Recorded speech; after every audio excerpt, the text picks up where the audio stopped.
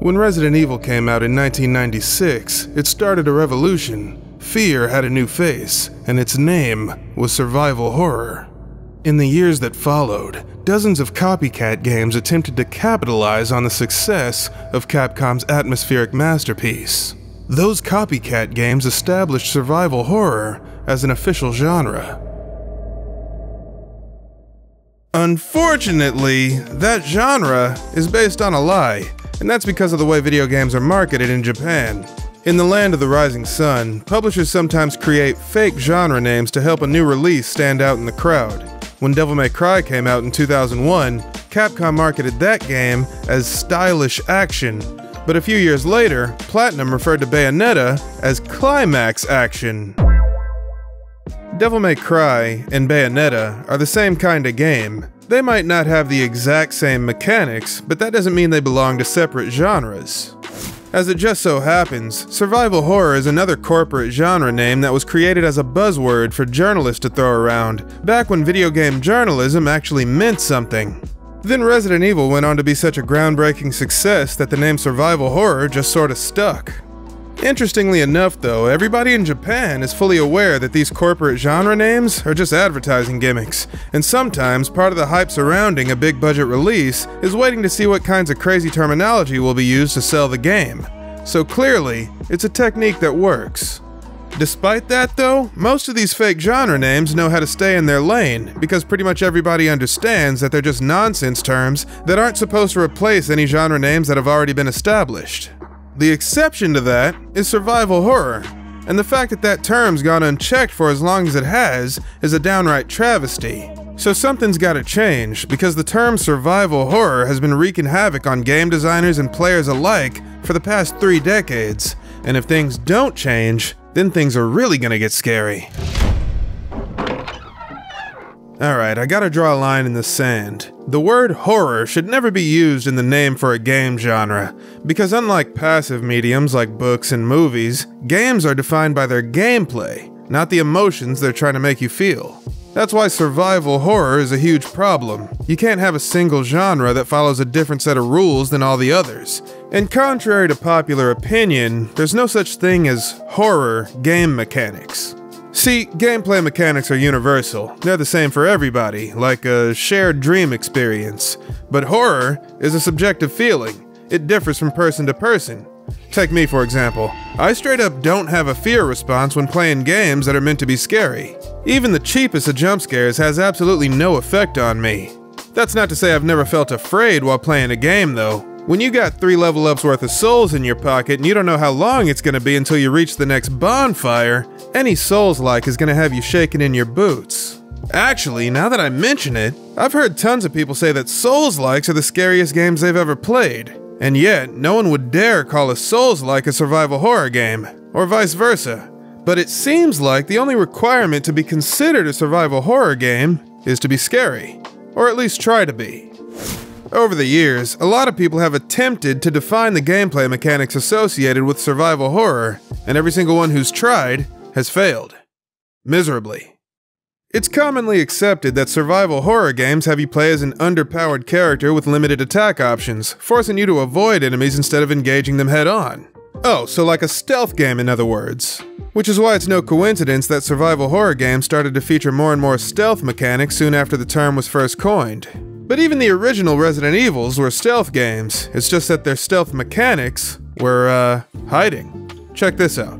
In your typical stealth game, the player has to avoid enemy sightlines, and sometimes this is represented by a vision cone that's projected into the environment. The classic example of this is the radar screen in Metal Gear Solid 1 and 2. In the old school Resident Evils though, you had less room to move around, so the stealth experience had to be condensed to work within the more confined living spaces. Instead of an abstract vision cone, enemy sightlines are represented by a zombie's outstretched arms, and you're safe as long as you keep the zombies at arm's length as you navigate through the level. Resident Evil 2 took things a step further, in an effort to give players better feedback on their ability to sneak around. Zombies start off with their arms at their side, letting you know you're at a safe distance. When you get a little too close for comfort, they raise their arms, kinda like a caution mode or a suspicious enemy in a normal stealth game. And then when you're just within arm's reach, zombies go into full-blown alert mode and charge. That's an oversimplified breakdown of Resident Evil's gameplay, but the point is that what we've all been calling survival horror for nearly 30 years have actually been stealth games.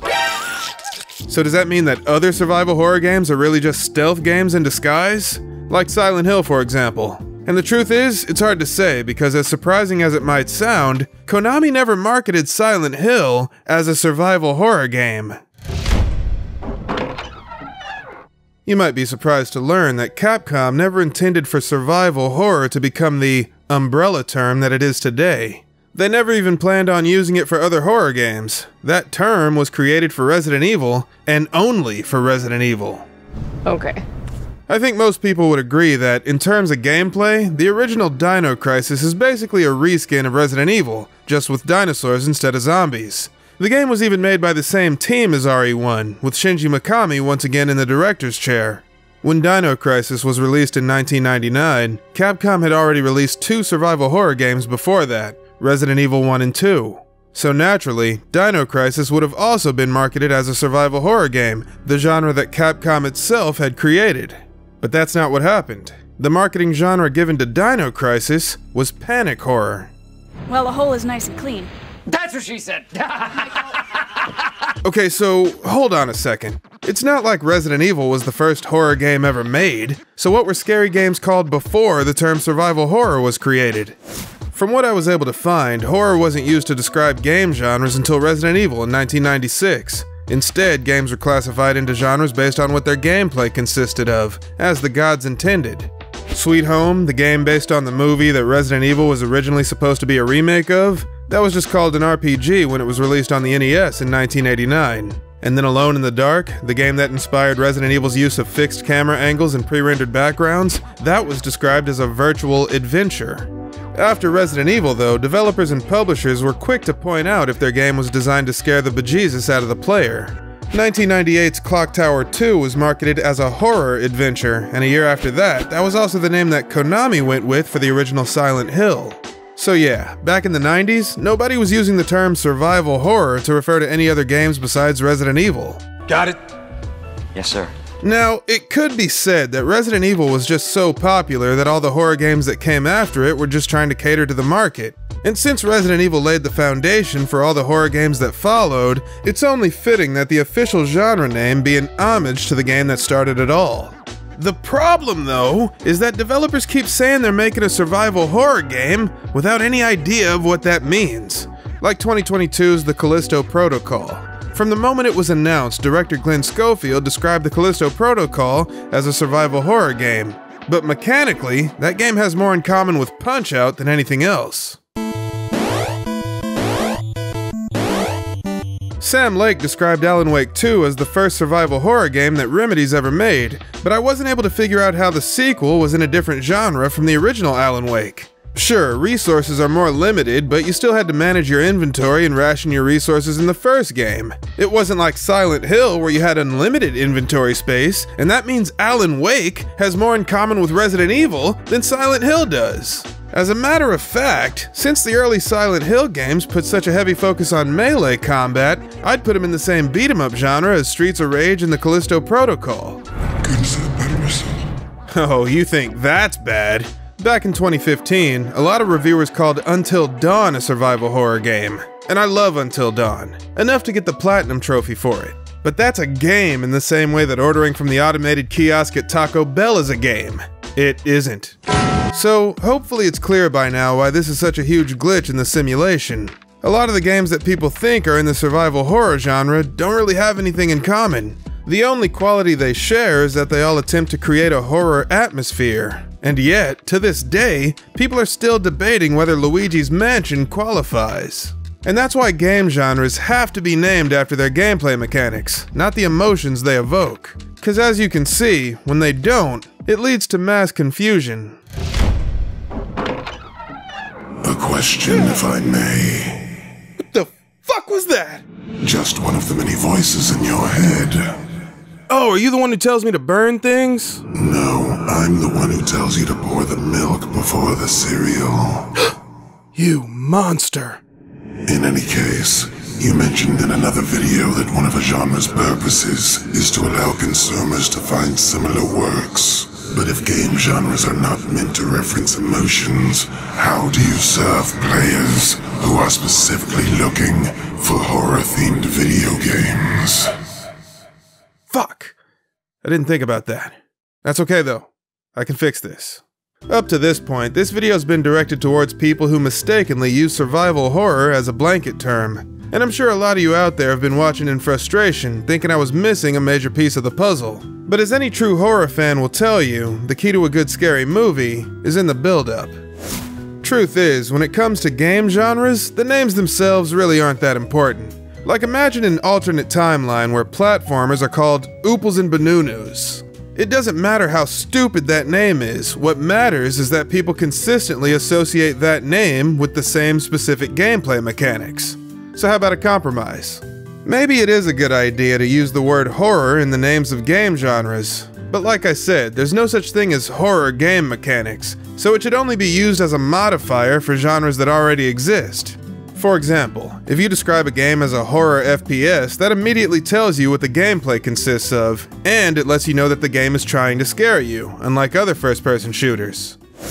It's worth noting that there are actually two distinct genres of horror games, survival horror and action horror, and each of them do in fact describe different gameplay styles. It's just that most people call them both survival horror. So let's see if we can clear that up. Survival horror games center around stealth mechanics and come in two flavors, with combat like Signalis, or without combat like Amnesia: The Dark Descent. But these games also feature a heavy amount of puzzle solving, and that makes them horror, stealth, action-adventure games. Doesn't exactly roll off the tongue, does it? So why not just call it survival horror and be done with it? It's because survival games have their own set of mechanics, like foraging for food and water to manage your hunger and thirst. No game that's ever been labeled survival horror has made the player do that. Strangely though, despite the fact that so-called survival horror games never have any actual survival mechanics, Google's under the impression that these two completely separate genres are one and the same. Stop lying. On the other side of the coin is action horror. These kinds of games are the result of a designer trying to make a horror game that feels more fun to play, either by accident or on purpose. Action horror games usually take the form of a shooter, like Resident Evil 4, but they can also be brawlers like the Callisto Protocol. In these games, resources are slightly more abundant, and there's a bigger focus on combat encounters. You still with me? Alright, now check this out. Beating the original Resident Evil games under certain conditions gives you access to high-powered weapons with infinite ammo. So once you have a Desert Eagle that never has to be reloaded or an RPG with a bajillion rockets, you don't need to conserve ammo anymore.